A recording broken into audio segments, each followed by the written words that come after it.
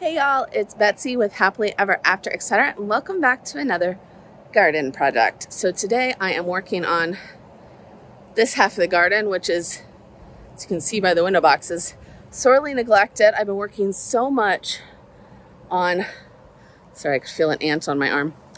So much on the garden over in front of the shed this year with putting in the raised beds and everything, that this half, the more established half of the garden, has really just been kind of left to its own devices, which has been fine for 90% of the season. With all of the heat in June, July, August, things have gotten to the point where they need a little TLC, they need cut back, they need fertilized, and then hopefully in our season, we have such a long growing season, they will come back for us in the next couple weeks through October and November. If not, you know, the things that will die back and come back next year, we'll see next year. So sometimes the heat of the summer down here just does us in if we are not giving 100% effort, and that's, you can't give 110% effort to everything. So you got to pick and choose, and I picked staying cool. So we're just cutting things back. We are pulling weeds. We are working on all the things that this half of the garden needs. I already started a little bit because I walked down here to see what needed done and just started working. So let's pop over to where I started. All right, so I just kind of got back in here and started cutting. I cut back all the petunias, the mums, a bunch of zinnias, and then back in here, you can still see a whole bunch of weeds I need to pull out. So, you know, not even close to finished. All right, y'all, we're back behind the garden. We were working right over here, and now we are back behind in the walkway. So I wanted to show you these. So these weeds, let me see here if I can find a small one, are really bad. They've only started coming up the last couple years, but you see all those little dots underneath the leaves? Those are all seeds. So when you pull them out of the ground, if you like take them up and then you like shake the dirt off, you will drop all those seeds down into the dirt. So you see these big tall ones here? You want to take them out at the root, lift them straight up, and then put them in a bag or in a bucket, because all of those seeds will become new weeds. This bucket is way too small, but we're going to make it work, and we are going to get them out of here because it is what it is. So straight up in the bucket. Now, this tall one, I'm going to go ahead and bend over. Ugh. Make sure all the seeds stay in the bucket, and then we will take it far away into the woods to dump so that it does not infect this whole area when we walk over there. We still have plenty up in the garden. Ooh, what is up with that? To take care of. We'll keep working on it, but for right now, we're gonna try to get these done. And then if you look up in here, there are a lot more of them around this crepe myrtle. So let's get to it.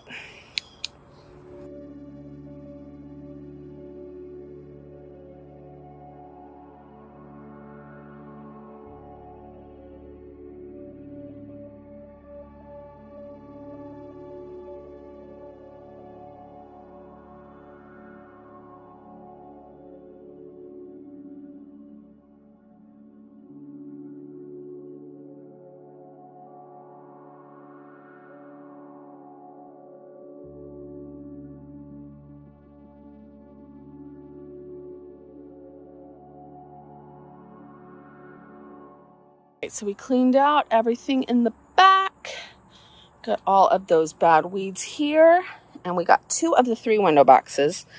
But what I learned last year, what I'm going to teach you now, is that when you're cleaning out old brush like this, you always need to be extra careful, because I gotta find it just a second. I came over here to double check.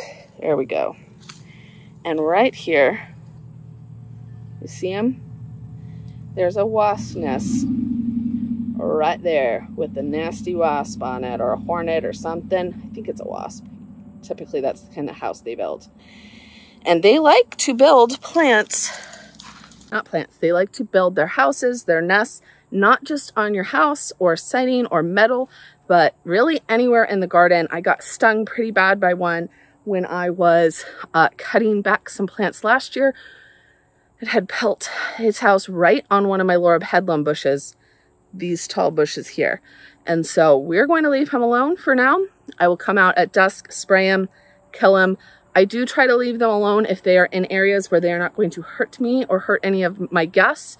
But obviously on part of my plant is not a good spot for him, so he will have to go, and then we will cut them back after he's gone. So for today, I am not going to worry about him in this video. We will leave him alone, and I'll come back when it's dark to take care of him and cut that plant back.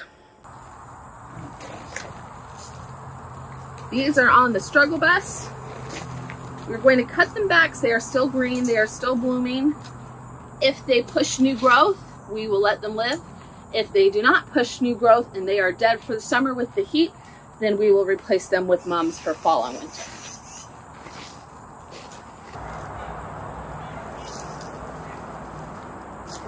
Let's hope those come back, 'cause they're really pretty.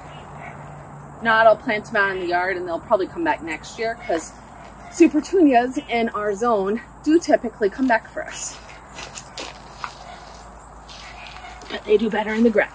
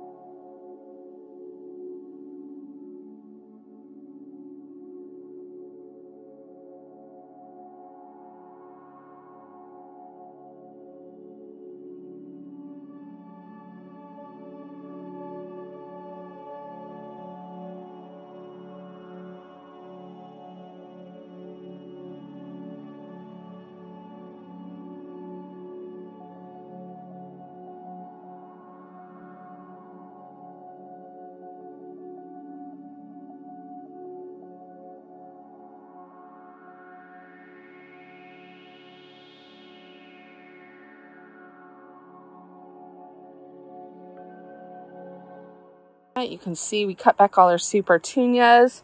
Got new growth coming up on the April night salvia and some of our coneflowers. Got out all the weeds that we could. Cut back some of the roses. All the petunias here, as well as the mums. And mainly got all those bad weeds back out of there.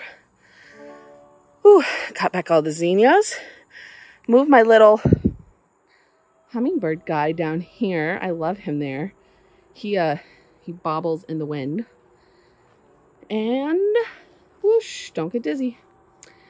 Cut back these supertunias and the zinnias down by the oak leaf hydrangea. So that was exciting. Found a wasp nest, found all those bad weeds we had to get rid of, and cut everything back. So hopefully things will rebound, start doing better as the cooler days come ahead. And like I said, it is August. So some things like these supertunias, I typically replace these white supertunias with white mums every fall. They still had a lot of green on them this year. So if they survive, I'll probably just leave them. They're beautiful. If they don't come back with more green, I will take them out, pop them somewhere in the garden, see if they come back next year. They often do in our zone, and put mums there. I can't believe it's mum time. Our local nursery just got in a whole shipment, so your girl's gonna get some sooner or later. But we've got plenty more fall projects to do. I need to do some pruning on the crepe myrtles. I need to take care of that wisteria vine that has gone nuts with all the heat. It is growing, mosquito, up the tree on its own, but there are several vines. I don't know if you could see right down here, there's a long one. That are growing along the ground that need help going up the vine. So, ants, it's time to go inside. The bugs are out and I am done. So, we go inside and I will see y'all in all those projects next week. Bye.